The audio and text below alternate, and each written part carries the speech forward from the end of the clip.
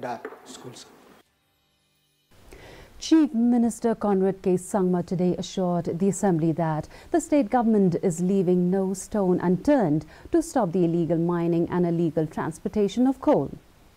While replying to the call attention motion moved by Congress MLA from Maulai PT Saukme, the Chief Minister said that apart from the punitive penal actions, the district administration is taking all possible steps to stop illegal mining.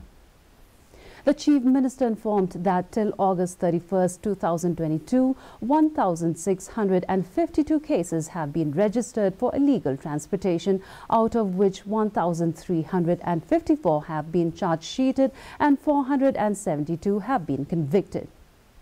He further said that similarly for illegal mining and extraction, 199 cases have been registered, 108 have been charge-sheeted and 23 have been convicted. I thought and we thought that remaining now of less than 5 years, we thought that the problem of coal mining could be settled. So the government is leaving no stone unturned to stop the illegal mining and illegal transportation of coal. Apart from the punitive penal actions, the district administration is taking all possible steps to stop illegal mining.